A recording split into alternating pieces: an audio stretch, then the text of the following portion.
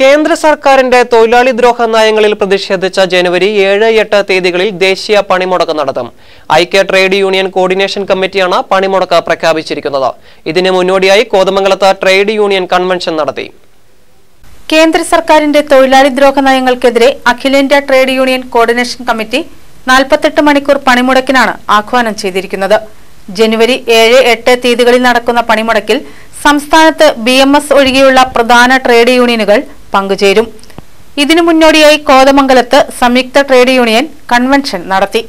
INTUC regional president advocate Abu മൊയ്തീന്റെ അധ്യക്ഷതയിൽ ചേർന്ന കൺവെൻഷന്റെ ഉദ്ഘാടനം AITUC ജില്ലാ സെക്രട്ടറി KN ഗോപി നിർവഹിച്ചു.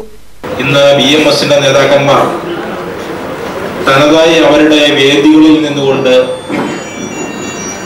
നരേന്ദ്രമോദി സർക്കാരിന്റെ തൊഴിലാളി വിരുദ്ധ നയങ്ങൾക്കെതിരായി ഇടതുപക്ഷ തൊഴിലാളി സംഘടനകളും INTUCയും സംയുക്ത ട്രേഡ് യൂണിയനുകളുടെയും നേതൃത്വത്തിൽ പ്രതികരിക്കുന്നതിന് മുമ്പായി BMSന് ഇന്ന് പ്രതികരിക്കേണ്ടതായ ഒരു സാഹചര്യം നമ്മുടെ രാജ്യത്ത് നിലനിൽക്കുകയാണ്.